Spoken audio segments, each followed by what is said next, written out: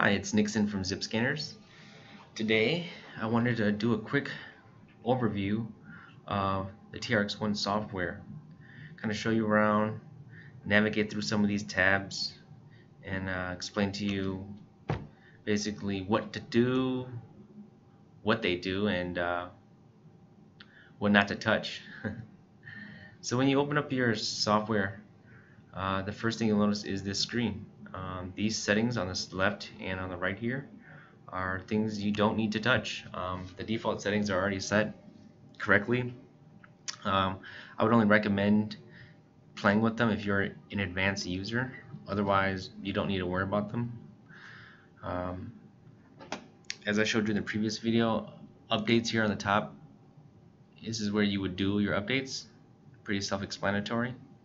I don't play around with this advanced button much. I don't think you need to. It's set up, ready to go.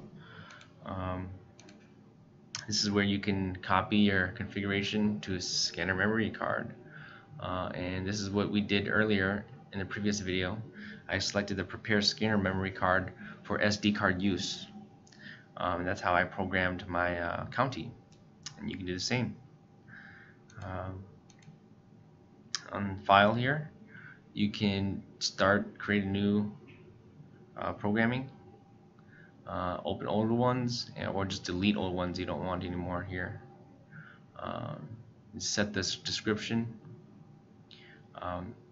We did that for Hennepin County, I believe, for the last video. But I wanted to go over briefly what these tabs are. When you program things specifically, you name them here, you go to the library import, and you've done this, picked out your counties, imported them. Well, a really cool thing you can do is check to see if these frequencies got in here by clicking on this scan list tab.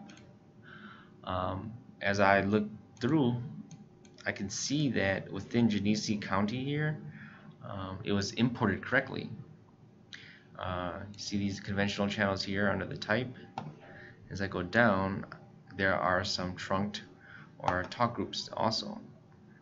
So I know if what I wanted to hear is actually in here.